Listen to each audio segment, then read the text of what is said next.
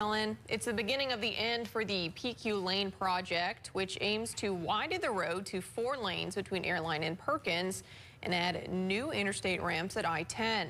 Today, DOTD announced the third and final phase has begun, and right now crews are working to install new drainage structures, catch basins along the roadway to make sure the road doesn't flood.